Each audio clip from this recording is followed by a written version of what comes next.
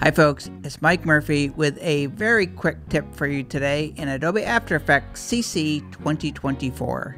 In this tutorial, I'm going to show you how to create a mask on a shape layer. So typically in After Effects, when you want to create a mask, you first select the layer that you want to create a mask on.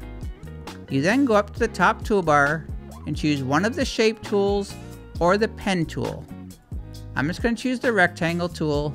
I have the logo layer selected in the layers panel, and when I click and draw out a rectangle, After Effects creates a mask, not a shape layer.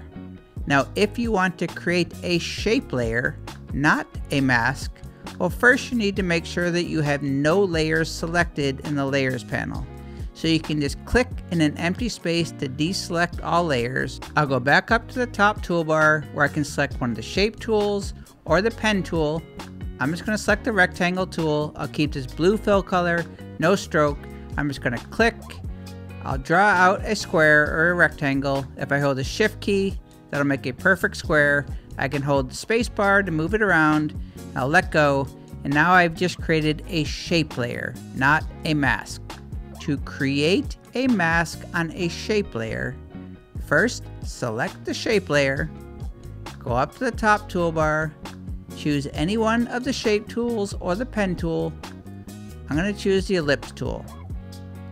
Now if you look at my cursor, you'll see that little star icon. That star is telling me that I am about to create a shape, not a mask. So in order to create a mask on this shape layer, I'm going to go up to the top toolbar next to the star. If I hover my cursor, you'll see the tooltip says Tool Creates Mask. So I'm going to click. Notice the icon next to my cursor changed from the star to a square with a circle in the center, indicating that I'm about to create a mask, which is exactly what I want. So I have the ellipse tool selected. Now I can just click. I'll drag out a circle or ellipse. I'll hold the shift key to make a perfect circle. I can tap the space bar so I can reposition it. And now I just created a mask. So the fix for creating mask on a shape layer, you're going to select the shape layer. You're going to click on the icon, Tool Creates Mask.